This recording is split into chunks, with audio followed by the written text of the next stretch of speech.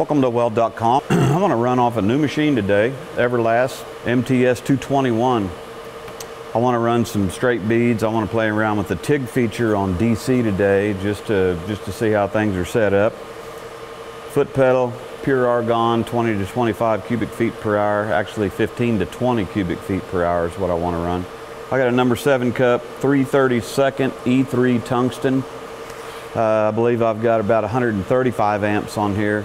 I want to do a couple of beads. I want to do a fillet weld, both with 332nd filler wire, ER70S6. And I want to put a cap and some 1/4 inch that we did a MIG route playing around setting the machines up. So I just want to see how things are going to run here on this setup. First time we've run it, so let me get my sleeves and hood on. I'll be right back.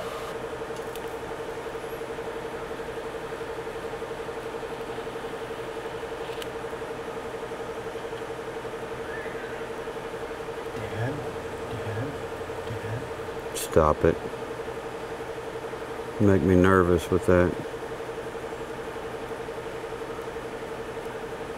I'm giving this a test run here. Things to be pretty smooth. Got a little bit of puddle wander. I'm right out on the corner of that plate though, not alarmed with it.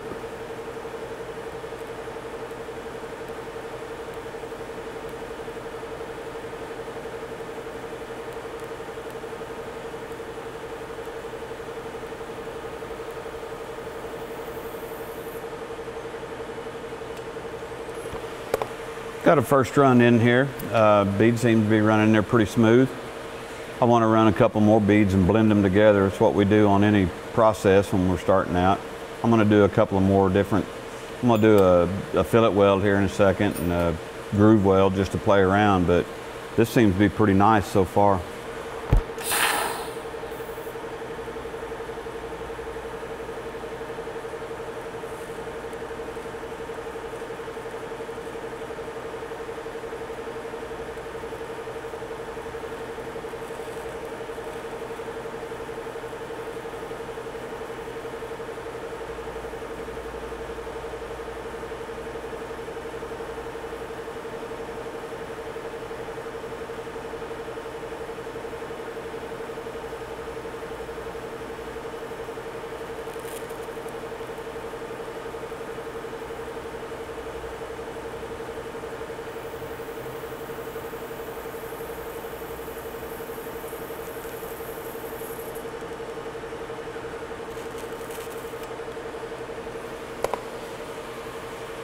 Got a couple of beads blended together. They look pretty nice. Everything runs pretty smooth. I do have a little button of something on the end of my tungsten.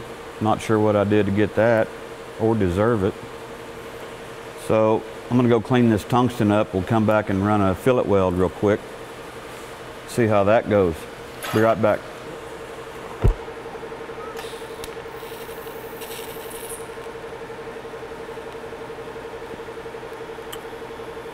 I increased my amperage up to 170. Increased my stick out a little bit on my tungsten. It's out to about 3/8 of an inch. Comfortable with that. Trying to film back in here in the fillet weld.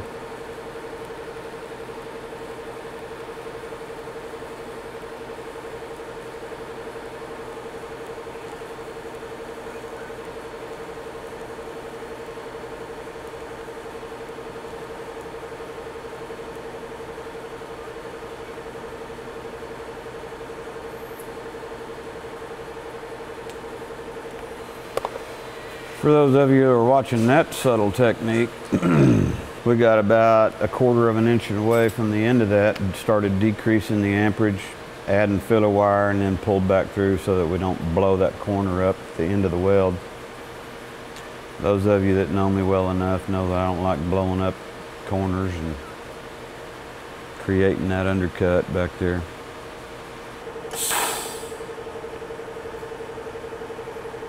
I'm going to fill up a groove with a couple of passes. The first rod I'm going to use is a 332nd. I am going across a MIG weld. I hope that it doesn't pop and explode from something in it. It shouldn't. My luck, it will. The edges are looking a little squirrely. Has nothing to do with the machine, has everything to do with the material I'm welding on.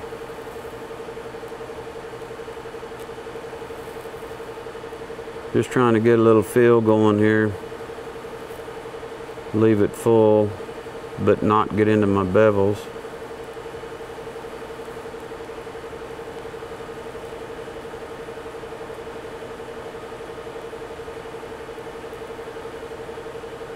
Machine is very responsive to my foot pedal.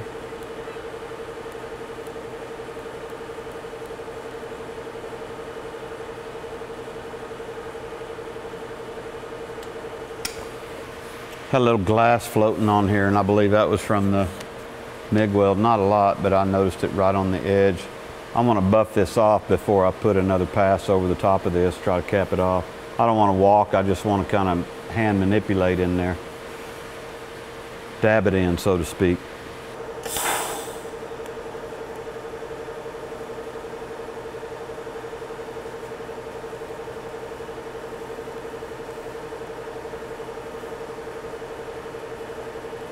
Switch to an 1/8 inch wire just to see what's going to happen here.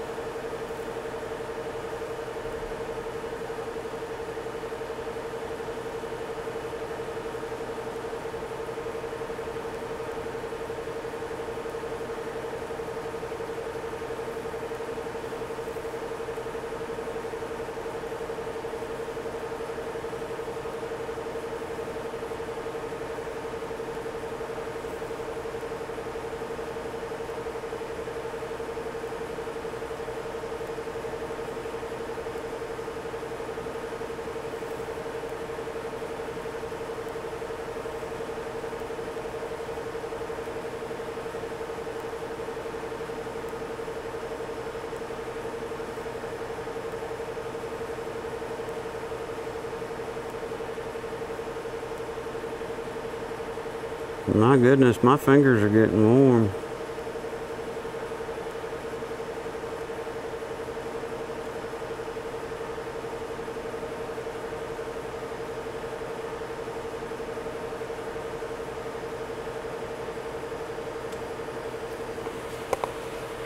Okay, I finished this up and it came out nice and flat, and I expected it to. I'm gonna run some more and do some walk in the cup and do some plate and pipe welds and everything. This is part one of about everything that this machine's gonna handle. There's a lot of stuff on this interface over here.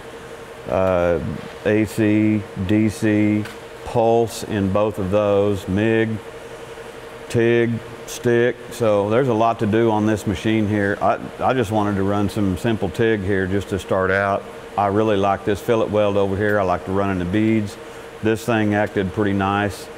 So thanks for watching Weld.com. Bob Moffett with Cali College.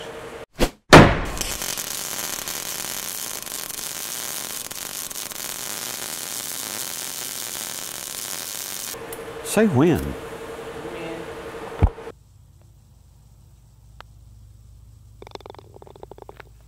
And the crowd goes wild. Yay!